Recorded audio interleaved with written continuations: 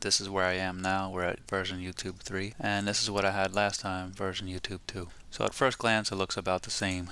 There's a lot of refinements to the details actually. I got my travel where I want them.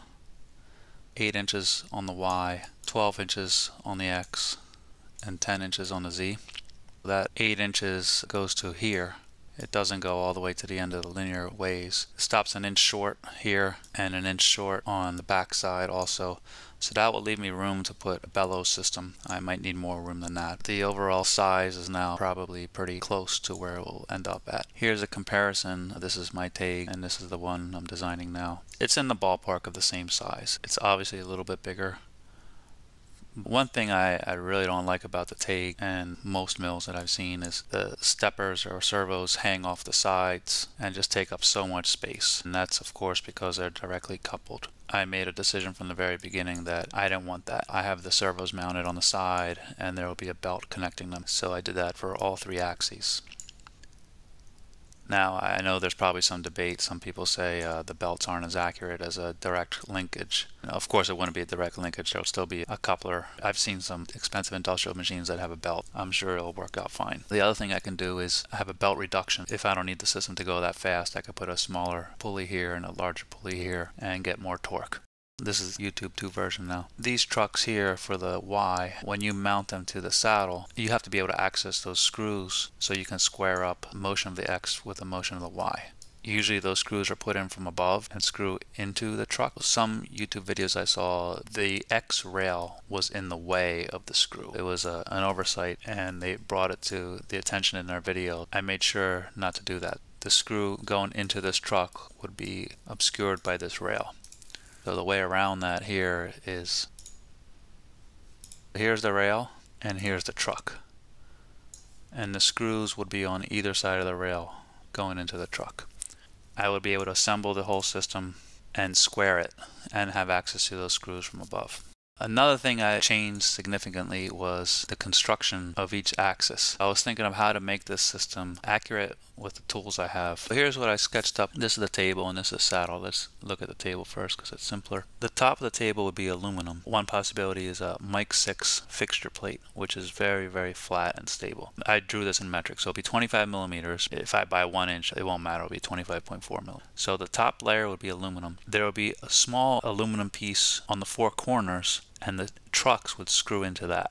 Everything here is that Mic 6, so this top piece screwed to this piece, because they're both Mic 6, the overall thickness will be 2 inches exactly, and the top of this to the bottom of that mount would be very, very parallel and flat, probably much more than I could do even on a Bridgeport.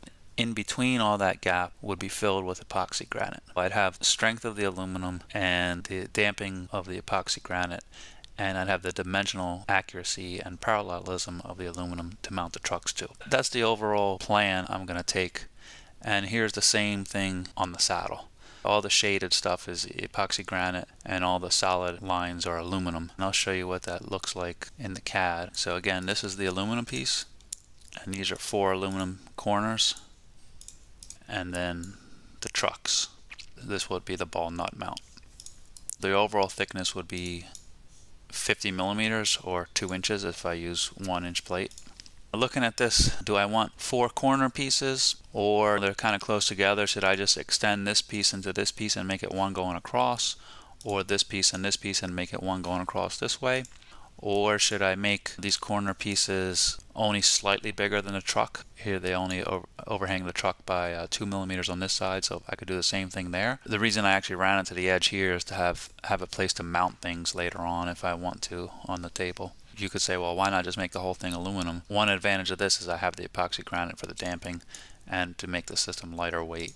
Also, these small blocks, I can write a CNC program and make them on my TAG and use dowel pins to assemble them to this.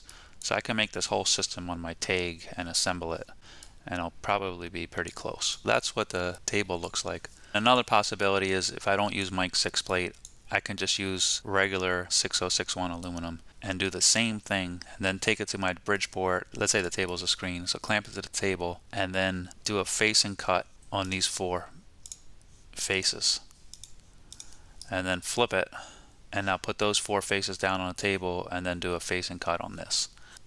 and that will get me parallel within the accuracy of my Bridgeport. And of course, put all the mounting holes in and such. So that's the table. Now if I look at the Z is smaller than the table, but there's even less room for the epoxy granite. This one in particular begs the question, do I make these mounts go all the way across and connect, or do I make the whole thing aluminum and eliminate the epoxy granite completely? It can go either way. The saddle, let me show you the saddle. So the saddle is the most complicated one. Here's the aluminum pieces, here's the ways, and this dark piece is the epoxy granite. Because the saddle is really long, if I want to do a bolt together construction without a Bridgeport, then I want this to be flat all the way across and parallel to this side as close as I can get it. What I ended up doing for this one is making the middle plate one continuous piece to help tie everything together instead of 4 individual pieces for the trucks. And here's for the nut. And then at the end I have this piece and this piece, which are aluminum, and what they do is they give 2-inch thick mounting surface for the plate that will go here that's not designed yet, that will attach the servo to the saddle. So again, if I used a Bridgeport on this, this is probably a moot point, and I can use cheaper 6061 aluminum. Cast this all up, and then put this surface on the Bridgeport. It will be like this. Face this entire surface, face this entire surface, and this entire surface in one pass. Then drill all the holes for these, then flip it and face this surface and this surface, and drill all the holes for the linear ways, and also face this surface and this surface. This here is epoxy granite. The servos I have in are JMC IHSV 57 servos. They're 100-watt versions. I already have them and they work pretty well on bench testing. And they have a more powerful version that's 140 watts and another one that's 180 watts.